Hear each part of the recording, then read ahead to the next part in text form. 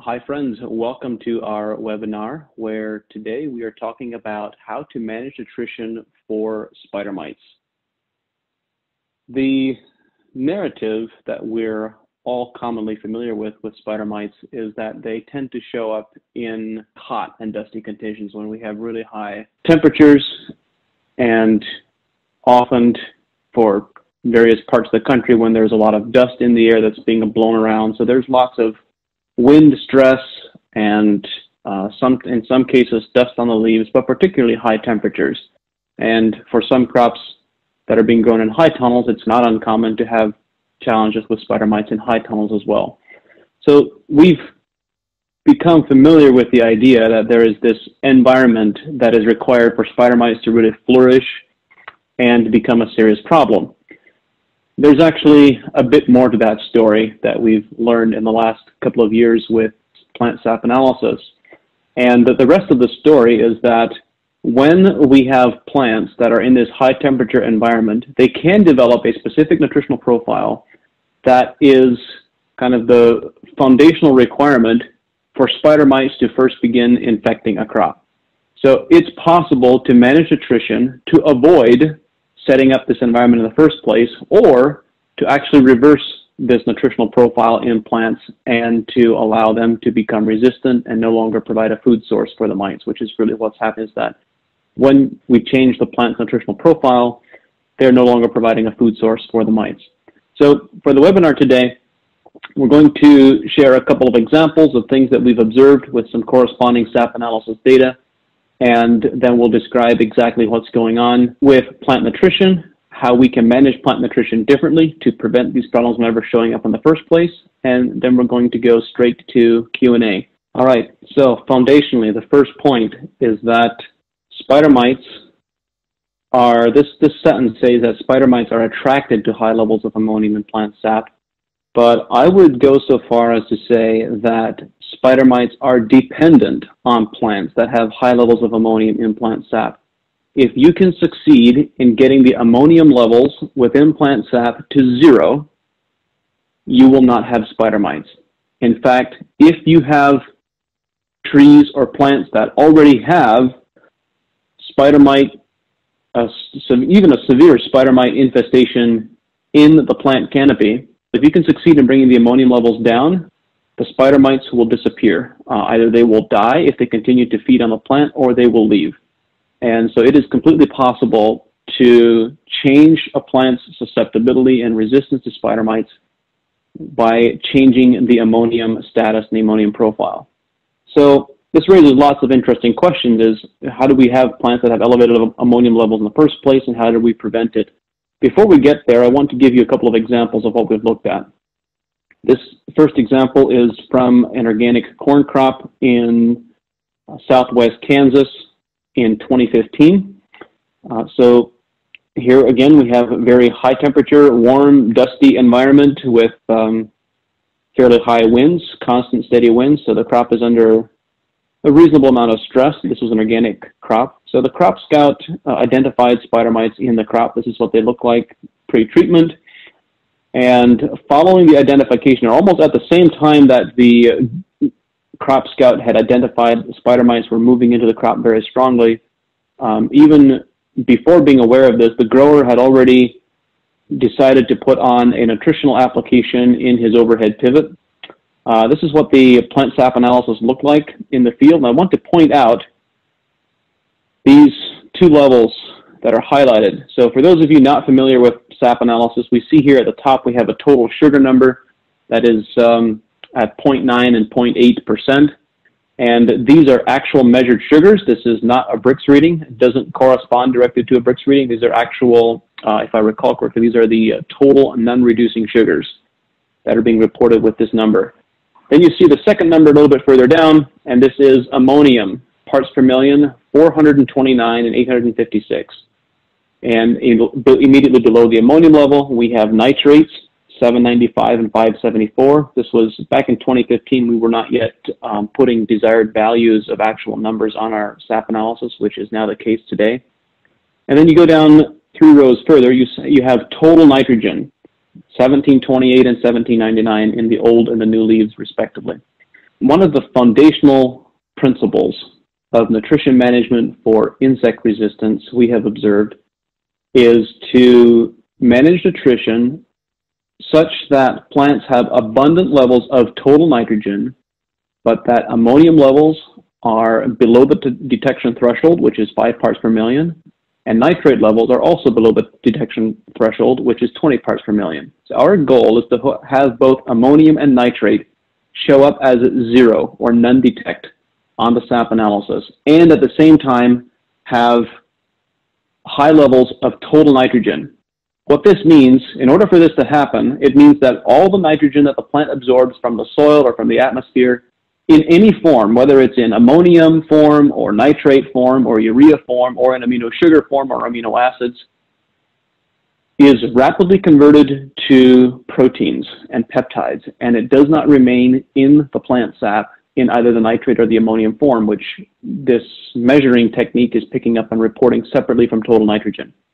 So we know that anytime, I'm very confident, if we have crops that are in an environment, in a warm environment, and the crop is a crop type that is susceptible to spider mites, when we cross the threshold of 400 parts per million, if you have greater than 400 parts per million ammonium in plant sap, there is greater than a 90% probability that you will have spider mites already present in your crop.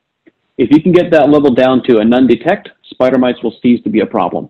Shortly after the crop scout, I think it was almost at the same time that the crop scout identified the spider mites were moving in, this farmer put on an application of these nutrients through his pivot based on a historical SAP analysis that had been taken a couple of weeks earlier. And when they were putting on these products, they were running the pivot around the circle as rapidly as they could to put on the least amount of water, which I think is 10,000 gallons per acre, if I recall correctly. And maybe, it might be less than that. I'm not completely certain of that anymore. But it's the smallest amount of water that they could put on with the pivot, and it took the pivot 48 hours to make the entire circle. So 48 hours after the application, the crop scout came back and looked at it again, and they observed that right where they started the circle first, and the product had been first applied, the spider mites were dead. And at the end of the circle, where the product had just been applied a few hours previously, that was not yet the case. So it seemed to take about 48 hours for the effect to become observable and to actually see the dead spider mites in the field. So the spider mites disappeared, and they did not reappear for the rest of the growing season. It ended up producing a yield of 215 bushels per acre of organic corn. And the other interesting aspect was that in addition, there were also no corn earworm, there were no corn borer, there was no other insect pressure on this crop at all. An example on a different crop was peaches in California. So we have mites showing up. We have ammonium levels at 176 part per million on the new leaves and 93 on the old leaves. And again, you can see that the sugar levels, this is actually interesting. The total sugar levels on this SAP analysis show as being higher than common, which is a bit of an anomaly. Normally, when we see the presence of spider mites in these high leaf temperatures, we see sugar content in the SAP analysis being lower, significantly lower in many cases when we have high ammonium levels. This is what the same crop looked like in 2019 when no spider mites were present. We have ammonium levels at 92 and 53. So the ammonium levels they're still present. We would like for these to be at 0. But even at these lower levels and similar weather conditions, similar climatic conditions, we did not have spider mites showing up. So when we consider ammonium within the crop, the questions that we need to ask are what occurs for this ammonium to show up in the first place, and then once it is present, how can we manage it and how can we reverse it? So the challenge, as I mentioned earlier, is that ammonium is coming from somewhere faster than the plants can convert it to complete proteins. So the 3 common conditions that can result in plants accumulating ammonium are when you have excessive nitrogen applications, not just in the ammonium form, but also urea, for example, or even nitrates, depending on soil conditions. So if there's excessive fertilizer nitrogen applications, more than the plant can metabolize, That can result in an accumulation of ammonium. The second possibility is when you have saturated soils or very wet soils. And the third is when you have high leaf temperatures. And I would wish to emphasize the focus on leaf temperature. I'm not talking about air temperature. High air temperatures contribute to high leaf temperatures for sure, but there is not a direct linear correlation. The degree of plant health and the degree of photosynthetic integrity and lipid production can have a significant impact on the plant's capacity to cool itself. So the healthier a plant becomes, it can actually remain cooler in very warm environments and very warm conditions. So the healthier a crop becomes, the cooler the leaf temperature when compared to an unhealthy plant in the exact same air temperature. So the emphasis needs to be that we need to be managing and measuring leaf temperature rather than, or thinking about leaf temperature rather than air temperature. So when we look at each of these three, the first consideration, application of more nitrogen than the plant can metabolize. So if we're applying nitrogen fertilizers, we need to spoon feed only what the crop requires and not put on large quantities at any one moment in time. Because anytime we put on very large quantities of nitrogen, plants absorb it fairly readily. And if they absorb more nitrogen than they can convert, because perhaps they don't have enough sulfur, they don't have enough other minerals to fuel the conversion process, that will result in the accumulation of ammonium as well as the accumulation of nitrate in the plant, and that sets the stage for spider mites to really flourish. The second possibility is that when you have soils that are wet, particularly soils that are saturated, this will convert the nitrogen that is present in the soil profile. That might have been historically applied. It can be organic nitrogen from compost. Any form of historical nitrogen applications or just the nitrogen that exists natively in the soil associated with organic matter will convert to the ammonium form, because the ammonium form is the reduced form of mineral nitrogen. So we have this very reduced environment. For those of you familiar with the conversations I've been having the last few years about reduction versus oxidation, when you have a reduced soil that is saturated, you have this accumulation of ammonium, or a conversion to ammonium, and the majority of the nitrogen in the soil will be in the ammonium form, which is why rice and blueberries are adapted to only absorb ammonium and they can't absorb nitrate. It's because they are natively adapted to thriving in this saturated environment. And so this is not likely to be significant for growers who are irrigating a lot, but it can have, it is possible with irrigation, particularly with flood irrigation, to have a short-term snap effect. So if you're using flood irrigation, you can convert the majority of the nitrogen from applied fertilizer into ammonium and have an ammonium flush that maybe lasts for only 3 to 5 days within the plant. But that 3 to 5 day window can be long enough for the plant to accumulate enough ammonium to lead to spider mite susceptibility. It's a common practice for some growers to, underneath tree fruit that we've worked with, in particular nuts and so forth, to broadcast or to band fertilizer along the row and then to furrow irrigate. And the fertilizer band would be placed at the side of the furrow. And when this happens, that means that those nutrients are now solubilized, obviously, but the nitrogen that is present, even if it's in the nitrate form, if the soil is warm, we have vigorous biology, and we have an environment that is temporarily saturated, even for a 24 to 48 hour period, it will convert the majority of the applied nitrogen into the ammonium form. So you can actually temporarily create a strong surge of ammonium. That is a big deal to be aware of. And then the third environmental consideration, a third factor that can contribute to high ammonium, is high leaf temperature. When we have high leaf temperatures, plants switch from being photosynthesis dominated to photorespiration dominated. Their primary processes switch. So the question is, what defines a high leaf temperature? And I'm going purely from memory here. This is worth double checking and verifying. But if I recall correctly, for C3 photosynthetic pathway plants, which is most of our fruit and vegetable crops and most all the crops, mostly except the warm season grasses. These plants, the threshold is a leaf temperature of 78 degrees Fahrenheit. For C4 plants, such as corn and warm season grasses, the threshold, if I recall correctly, is 86 degrees Fahrenheit. So at these thresholds, plants will switch from being photosynthesis dominant to photorespiration dominant. And this is a really big deal. The reason it's such a big deal is because during photosynthesis, when the plants are photosynthesizing, they're absorbing water from the soil, collecting sunlight and carbon dioxide from the air, they're producing sugars, and during the photosynthesis process, the plant is getting the majority of its energy from sugars. During photorespiration, when the plant becomes photorespiration dominant, then a key process is that the plant needs to cool itself. And so to cool itself, it begins using the majority of the water flow as a cooling mechanism and begins respiring rather than using the water for photorespiration.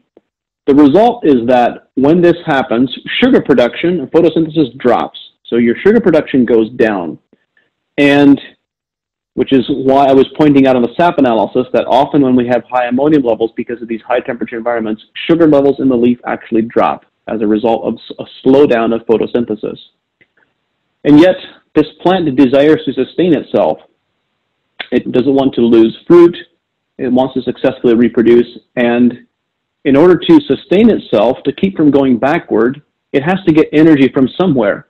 And so if it does not get energy from sugars, it begins getting energy from proteins that it has formed in the past. So during this photorespiration dominant period, plants sustain themselves by extracting energy and breaking down proteins. This process is called protein catabolism. And so during this protein catabolism process, they get energy from proteins, they break them down into their constituent peptides, then to amino acids, and the final breakdown product of protein catabolism is ammonium. So plants can actually accumulate ammonium within the leaf that did not exist previously as ammonium, simply as a result of a high temperature environment. And actually, we didn't put this point into the deck, but it's worth mentioning that plants, when they absorb ammonium from the soil, then the ammonium is converted to amino acids and to amine forms of nitrogen in the root system. So that conversion process doesn't happen in the leaves so optimally for the plant from a overall plant health perspective. So ideally, ammonium that gets absorbed from the soil is converted to amino forms of nitrogen and organic forms of nitrogen in the root system and then moves up into the upper parts of the plant, already as a constituent of amino acids, peptides, and proteins. That doesn't happen when we over-apply a fertilizer or when we have a flush of available ammonium from the soil. We can overwhelm the root system's capacity to convert all the ammonium to amino acids and so forth. So ideally, the soil should never deliver such a large flush of nitrogen at one moment in time that it overwhelms the root system's capacity to convert it. And if we're successful in accomplishing that, we will never get these high ammonium levels in the plant sap as a result of a fertilizer application. So ammonium should never come from the root system upward. So if we're successful in doing this, when we do a sap analysis, and the sap analysis shows that we have elevated ammonium levels, that means the ammonium didn't come from the root system. It was developed in the leaf as a result of protein breakdown. So now the next question becomes, well, it is optimal for a plant to convert ammonium in the root system. How do you manage the conversion of ammonium back to amino acids and amino sugars in the aerial parts of the plant, in the canopy, in the leaves? And it is possible. Plants do have the mechanism to do this. It's not as efficient as doing it in the root system, but there are nutritional requirements that have to be in place in order for this to happen and to work well. We'll get to those in just a moment. So when we look at preventing mite infestations, there's really two foundational factors that we need to manage in addition to nutrition. The first is that we need to reduce leaf temperatures and keep leaf temperatures cool. and I'll elaborate on that in just a bit. The second point is that we need to manage nitrogen applications with precision and only apply what the crop needs and no more. When we apply excessive nitrogen, we are asking for mite infestations. So when we consider managing leaf temperatures, the key characteristic is that plant leaves can be cooled much more efficiently when we have this glossy, waxy layer on the leaf surface as a result of increasing lipid synthesis and lipid formation within the plants.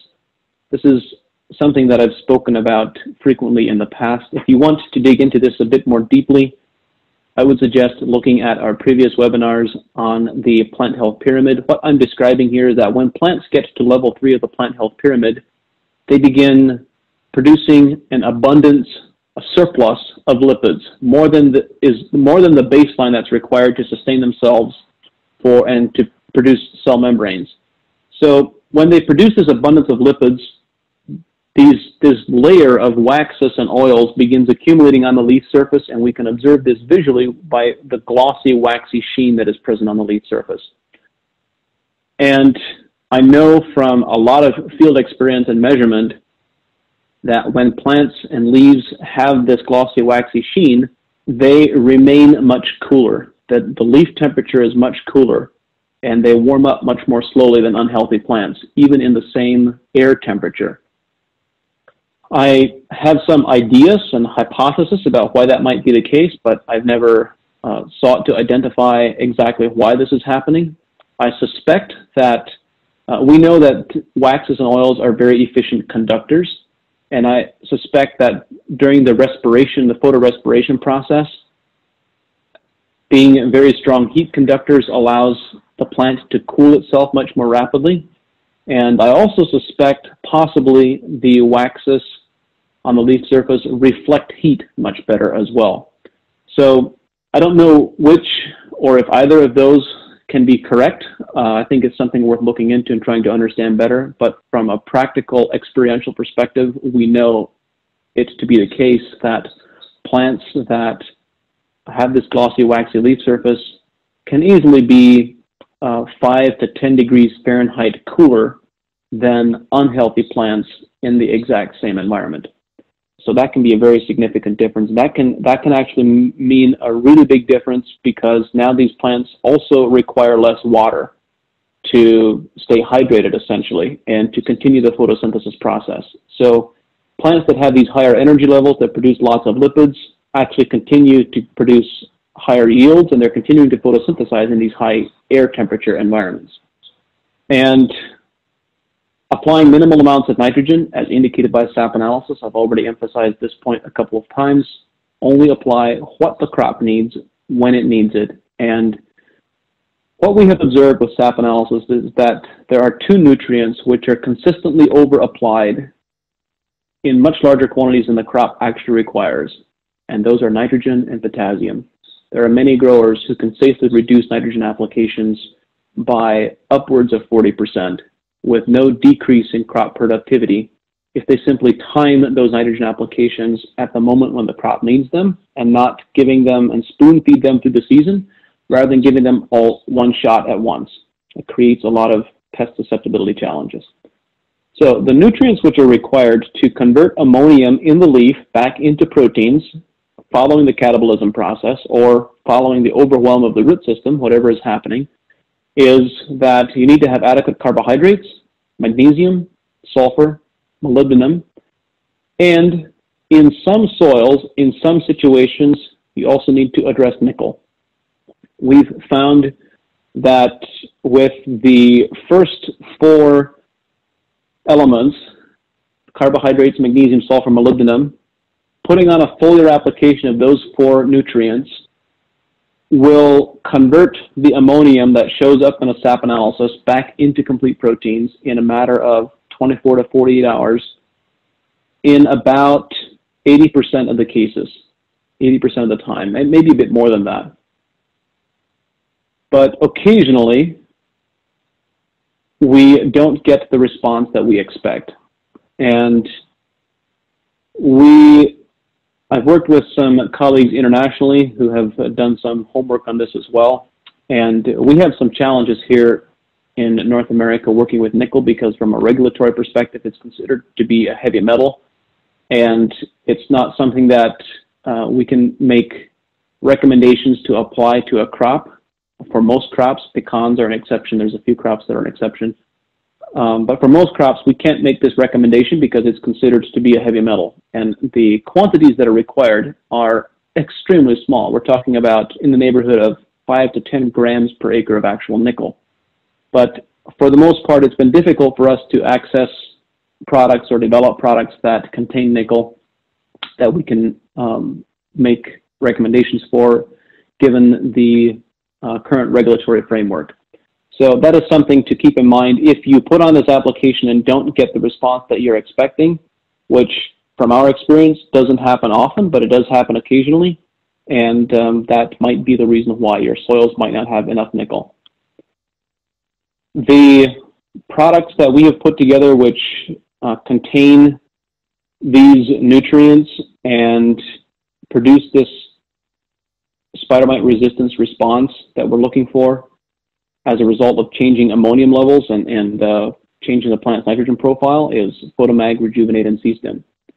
So also wanted to point out an upcoming event that we have coming up in August, an online course that is going to be specifically focused on California agriculture and some of the topics and things that we need to be concerned with dryland irrigated fruit and vegetable production in these environments. So would love to see you there. If you have any follow-up questions or want to dig a bit more deeply into understanding how to put these protocols together for your operation specifically, for not just for spider mites, but for any other pest that you're dealing with, feel free to reach out to the Advancing Eco-Agriculture team at this email address, info@advancingecoag.com. They would love to hear from you and connect with you. So I see quite a number of questions have been coming in. I want to say thank you for that. I really enjoy them. So question from Dan Pavich. How do you determine whether it's too hot to make an application, a foliar application? So the ideal is to put on foliar applications when leaf temperatures are below the thresholds that I mentioned, 78 degrees Fahrenheit and 86 degrees Fahrenheit for C3 and C4 photosynthetic pathway plants, respectively. And the easiest way to measure that is just to use an infrared thermometer that is a point-and-shoot thermometer. You can easily measure leaf temperature of the canopy with those. Follow-up question from Dan. Dr. Reams recommended applying a carbohydrate with your nitrogen. Companies like Conklin Ag disparage that practice. Do you have a preference? I prefer not to be asked about other companies' practices, but for our own recommendations, we consistently apply carbohydrates with our nitrogen sources, both to the leaf and to the soil, because our desire is to stimulate, particularly in the case of soil applications, we want to stimulate biology to convert all of the applied nitrogen to amino sugars as rapidly as possible, because we gain a lot of plant health and soil health benefits from that conversion. Question from Nathan Lindar. Are there any irrigation systems that don't cause ammonia conversion from saturation?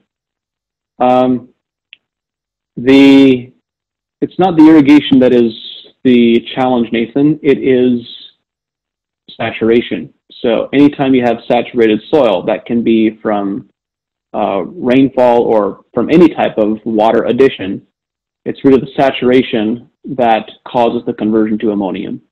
And another way of saying saturation on wet soil is it is the lack of gas exchange or the lack of airflow into the soil. So when you have soils that don't have good gas exchange or that don't have good airflow, and it can even be for a very brief period. If you have a lack of gas exchange for 24 to 48 hours, that can be enough to trigger the conversion to ammonium.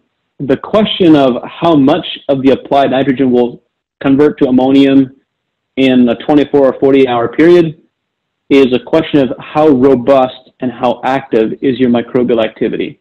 The more active microbial activity you have, the faster the conversion to ammonium will occur.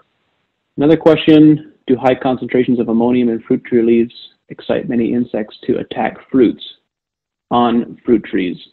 The answer is yes.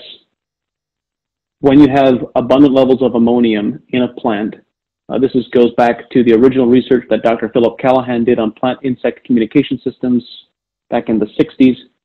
He described that insects communicate with plants and are attracted to plants that have a very strong infrared signature. So in the infrared spectrum, plants with high ammonium levels show up as a neon light against a dark background. That is a direct quote from some of Philip Callahan's writings. Because ammonium is what is known to be ammonium is what is called an infrared signal pump. It's an infrared signal amplifier. So when you have high ammonium levels within a plant, that increases that plant's attractiveness to insects significantly. Question from Jason Lindman. Hi, Jason. If ammonium is converted in the roots, then transported upwards, if there is an excess of ammonium from saturation or over-application, will it bypass conversion and make its way upward into the leaves? Yes. The answer is that yes, it will. That is correct. And that's what I spoke about, overwhelming the root system's capacity to convert. There's just simply too much volume coming in. The root system can't metabolize it all. It can't convert it all. And then it bypasses the root system and goes up into the canopy and into the leaves and accumulates, shows up in the leaf in the ammonium form. Question from Nathan Lindauer. Do lipids protect from freezing as well as heat? That's a good question, Nathan. It's possible. They might make cell membranes a bit more elastic. I don't know for sure. What I do know from experience is that we can gain about 6 degrees Fahrenheit in additional both freezing resistance and frost resistance as a result of good nutrition management. Normally that happens very early in the spring when there aren't a lot of leaves present, so we haven't particularly correlated that with the presence of lipids, but there might be a connection there, I don't know. Question, what maximum air temperature can a very healthy plant resist by still keeping its leaf temperature below the photorespiration threshold? There's no short answer to that question. It depends on the plant species, and it depends on water availability. So if there's abundant water or adequate water, then plants can use that water for photorespiration. They can cool themselves significantly. But I don't have a short and sweet answer for that question, unfortunately. I apologize.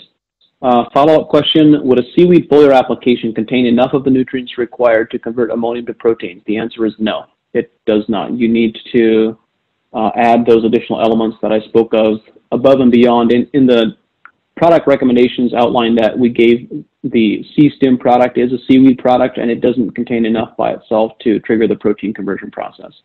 Follow-up question from Michael, does the ammonium produced from protein catabolism have to be moved down to the plant roots to be converted back to amino acids?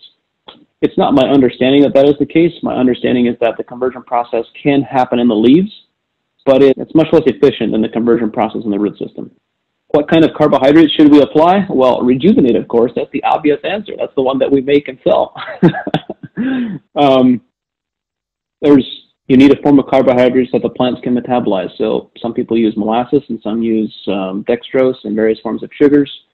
I can assure you that none of them will work as well as Rejuvenate does, because we have lots of experience demonstrating that and testing that and know that to be the case. Question from Ruben Palma. What would be the effect of using phosphite or phosphonates, salicylic acid, and other elicitors to get resistance against these diseases? This is a great question, Ruben. The brief answer from what we've observed is that you can use immune elicitors to trigger an immune reaction within the plant, triggering the salicylic acid pathway and the jasmonate pathway. And you can produce a temporary immune reaction. But if you don't address the root cause of the problem, so you might produce an immune reaction that it might slow spider mite development, or other diseases or insect pests. It might slow their development or even halt them completely for a period of a week or two. But if the plant continues to have high levels of ammonium, the problem will continue to become worse after that effect. So these immune elicitors, when the plant is unhealthy and has high levels of ammonia, an application with an immune elicitor only produces a temporary effect that lasts for a week or two. If the plant is healthy and has low levels of ammonium, an application of an immune elicitor will produce a resistance response that can last for 4 to 6 weeks or longer. So you can have a tremendous difference in effectiveness of your other product applications dependent on the plant's nutritional profile. So if you manage the nutritional profile well, your immunoelicitors will be much more effective and have produced a much bigger response than if you apply them only by itself and don't address the nutritional imbalances. Question from Gary Redding. Hi, Gary. Have you seen any issue with molybdenum being taken up with foliar applications in corn? We have not observed this at all. I don't recall that I've observed this. We typically see molybdenum responding very well and very strongly on sap analysis. I will offer one caveat though, is that molybdenum, what we do see is when molybdenum is applied during vegetative growth stages on corn, it seems that we can apply it and the levels don't increase significantly on follow-up sap analysis because the plant is building so much biomass so quickly. So it rapidly gets incorporated into biomass and kind of gets diluted out, if you will. Question, does boron and silica play a role in control of spider mites? Well, it can play a role in that it can significantly, the presence of abundant boron and silica can strengthen cell membranes and reduce the predations of spider mites, but it doesn't address the root cause of the problem. If you address the root cause of the problem being the ammonium concentrations, then you won't have the problem showing up in the first place. Question from Greg Pennyroyal. Hi, Greg. According to Richard Mulvaney, 80 to 100% of plant-needed nitrogen is from the soil, primarily in the amino sugar form. Shouldn't we not only be concerned with limiting any additional nitrogen, but also the form?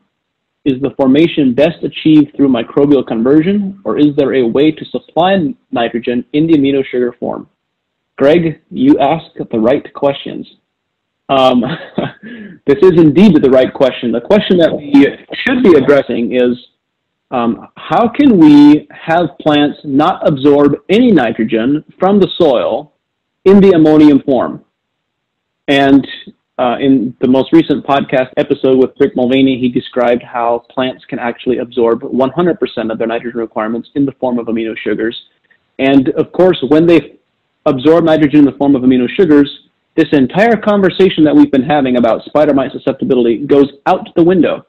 At least in the context of soil absorption, you can still have photorespiration occurring and protein catabolism, but you no longer get an overwhelm of nitrogen or ammonium from the root system. So that is absolutely what we need to focus on. And I've discussed this in other webinars in the past in some detail, but in brief, if our soil doesn't deliver adequate nitrogen for the crop, and we need to apply additional nitrogen to the soil, then that nitrogen application needs to be combined with humic substances, with carbohydrates, with molybdenum, and with other enzymes, enzyme cofactors, to be rapidly converted to the amino sugar form in the soil system. And I wrote a blog post about this. There's a recipe on the blog about exactly how to build this and how to put it together. But the short answer is yes, absolutely. We should apply nitrogen to the soil in a form that plants are not absorbing nitrates and ammonium. And then you prevent all these problems from ever showing up in the first place. Question from Irene, is there any connection of soil pH to mite concerns? Not directly that I know of. We see mites on all soil types. Question from Michael Grove, will the nutrients required to convert ammonium to proteins work if level 1 of the plant health pyramid is not achieved first? So this is a good question, Michael, and the answer is that they will work temporarily. So temporarily, they will convert all the ammonium to proteins over a period of, and the effect will last, similar to the question earlier on immunoelicitors, the effect can last for a period of a week to several weeks, but it will wear off over time as the plant continues to grow and expand and biomass expands and those nutrients become diluted out. But if level 1 is achieved first, and then you add this, which is really level 2 of the plant health pyramid, is the ammonium conversion process, now the effect can last for a month or longer. So you have a much longer effect. Question from Dan, do the same principles described here for spider mites also apply to larger pests such as tomato hornworm? Yes, they do. There is a slight difference. I described this on the Plant Health Pyramid webinar and in the Plant Health Pyramid course on the Academy. The key difference is that many of the larval insects and aphids and so forth are attracted to nitrates rather than ammonium.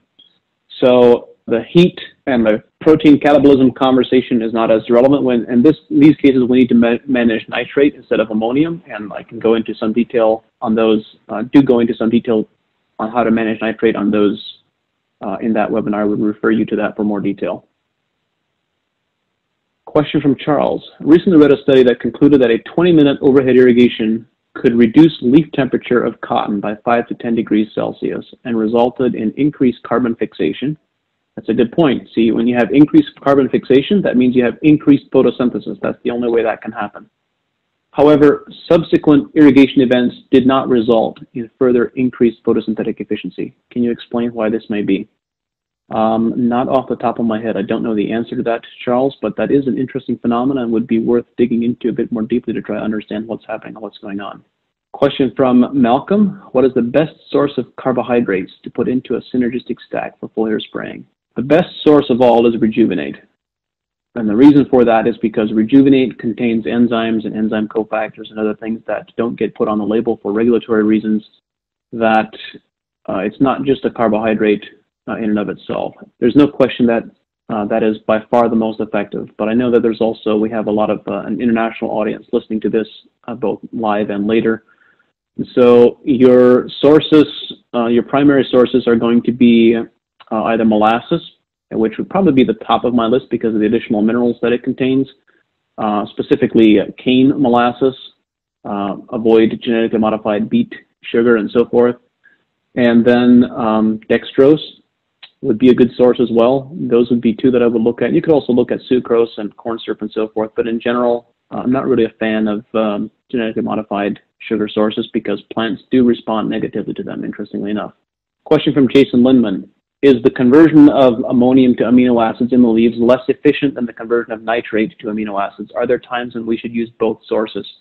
So Jason, ammonium conversion is actually more efficient than nitrate conversion. Nitrate conversion sucks a tremendous amount of energy out of the plant.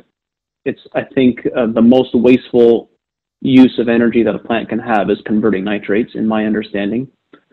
And nitrate conversion is very inefficient. The bottom line, again, is that we desire the plant to absorb 100% of its nitrogen in the form of amino sugars through the rhizophagy process that Dr. James White has described.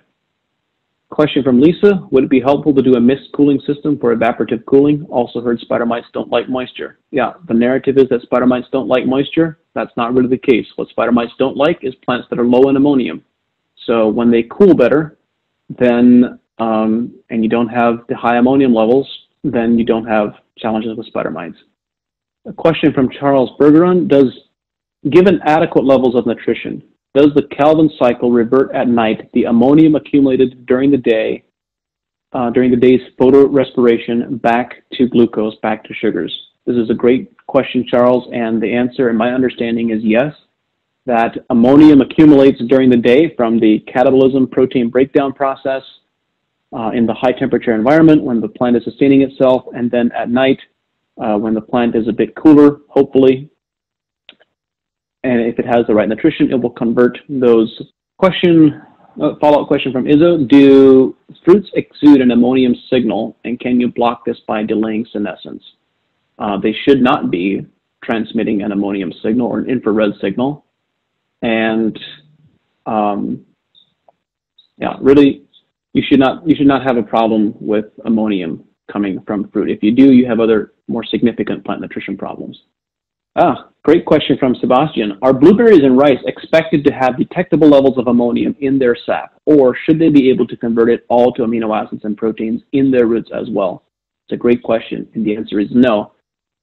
Blueberries and rice are not expected to have detectable levels. For all of the crops that we've worked with, for disease and insect resistance, our goal is to have nitrates and ammonium at 0 and to have abundant levels of total nitrogen. It again comes back to the plants absorbing all of their nitrogen in the form of amino sugars. That's the goal. That's the objective. Blueberries and rice can do that equally as well as any other plant. Follow-up question, in the case of ammonium, what's the situation with high levels of nitrate? Which is better then? The answer is it's optimal to have 0 of both. It's not this is not an either-or conversation. It's not a conversation that you should have either high levels of nitrate or high levels of ammonium. Both of them can be at zero. The goal is that if you apply any of them to the soil, ammonium, nitrate, or urea, or whatever form you apply, you combine it with sugars, you combine it with humic substances, so that it's rapidly converted to the amino sugar form in the root system, or excuse me, now I shouldn't say in the root system, but in the soil, by soil biology, by bacteria consuming this nitrogen and converting it into bacterial cells and into bacterial proteins. This is what we want to have happen. So when this happens, plants will have low levels of nitrate, none detect. They can have low levels of ammonium, both at the same time, and have abundant levels of total nitrogen. Their total nitrogen can be really high, but ammonium and nitrate levels can be zero. This is a signal of a truly healthy crop, a truly healthy plant. And this is also, by the way, why one of the reasons why we don't use Hariva meters in the field is because you can have plants with abundant levels of total nitrogen, and when they're healthy, their nitrate levels will be zero in the petiole. Question from Andy Lynn. We've historically noticed red mite flare-ups in the orchard near dusty roadways. Any thoughts as to why that is? Yes. When you have dusty leaves, it increases that leaf stress, and those leaves begin the photorespiration process sooner. So they don't photosynthesize as well, and they become photorespiration dominant earlier. So that also results in more rapid increase of ammonium accumulation in those leaves from the photorespiration process and the protein catabolism process. Follow-up question from Charles. Can the effects of Rejuvenate be replicated with a stack of other AEA products? The answer is no. Rejuvenate is something that is unique to itself. Question from Irene. Does this ammonium issue also apply to thrips? Yes, it does. You nailed it in one. Thrips, similar to mites, also require ammonium in plant sap, and they also occur in similar types of dry, dusty environments for the exact same reasons. Question from Michael Grove. Can drone technology with special cameras detect this ammonium signature in the field? So don't think of it as an ammonium signature, it's an infrared signature. And the answer is yes, they can pick up the infrared signature in the fields. Question is, when you have that information, what are you going to do with it? Question from Chris Hall. In a cherry orchard, would it be beneficial to apply a liquid urea application to the soil during the winter or prior to bud burst for the microbes to convert to an amino acid and sit in the soil until the trees require it? So I'm realizing this conversation is really revolving around nitrogen management. The bottom line is the optimal way to manage nitrogen is to put on a minimal amount in the spring. Let me back up just a moment. First of all, you can measure the quantity of nitrogen that the soil can release and deliver to the crop using a Haney soil analysis. There's now half a dozen laboratories that run these analysis, Midwest Labs, Ward Labs. There's several labs that run this analysis specifically, and they actually measure the organic nitrogen component in the soil, which is your amino sugars and your amino acids and so forth. And they very accurately, this test corresponds the most accurately with actual field performance of any test that we've looked at. So you can actually measure the nitrogen that can be delivered from soil biology to the root system and see whether you need to add any more. 80% of soils, you don't need to add an additional nitrogen application in the spring, because that's not when the crop's peak requirement is for most crops. And I'm making generalizations here, but we're focusing largely on fruit and vegetable crops in California for this conversation. But for most crops, the peak nitrogen requirement is not when the plant is young and early spring. It's later on during the fruit fill period. And so if you have the long-term goal is to develop soils that have adequate organic matter, abundant enough organic matter that you don't need to add any additional nitrogen. And that's a very realistic and achievable goal. And it doesn't take that long to get to that point. With some of the work that we've done on dryland corn crops in Kansas, we've been able to develop soils to the point where they sequester nitrogen from the air, and they supply 100% of the nitrogen requirement of a corn crop with no cover crops and no applied manure, coming exclusively from microbial sequestration. So And this can happen, I think this happened in 24 months after our first applications were made, if I recall correctly. So it can happen fairly quickly if the system is managed well. So that's the long-term objective. The short-term objective is to only apply nitrogen to the soil when the crop needs it in a microbially friendly form. So how do we do that? We begin the season with a Haney soil analysis to see exactly what is in the soil and what the soil can deliver. Then we use sap analysis through the season to determine whether the plant has enough total nitrogen. And when total nitrogen levels begin dropping on the sap analysis, and if we're still in the fruit fill period or approaching the fruit fill period, and we see that the soil can't supply enough, then we spoon feed just enough to sustain that crop for a 2 to 3 week period. So we might put on 20 units of nitrogen per acre in the form of urea that is combined with carbohydrates, combined with humic substances, combined with molybdenum, and this recipe that I wrote about in the blog post, to convert all of the urea to amino sugars and to have all of it be consumed by biology within days after application. Because now, when it's consumed by biology, it's no longer leachable.